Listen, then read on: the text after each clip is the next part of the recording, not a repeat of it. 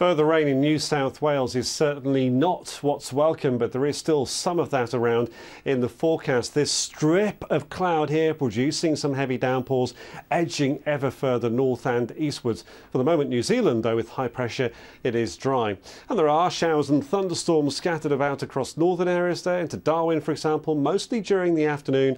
A few showers for eastern parts of Queensland. Some heavy downpours, though, the further south you are, though on Monday just beginning to push away from Sydney, but the darker blues indicating there could still be some fierce downpours towards Brisbane, for example. Melbourne and Canberra, just isolated showers at this stage. You can see that zone of wet weather, though, stretches down to New Zealand South Island. So after a settled spell as we go through Monday into Tuesday, that's going to be pushing its way ever further north. Perth, though, is hot, but it is dry. By midweek, it will cool down a little bit in Perth, and that cool down comes with a few showers before temperatures head up again later in the week. By Tuesday, you can see that wet weather covering much of New Zealand's South Island, and into Queensland there are some heavy downpours towards the north.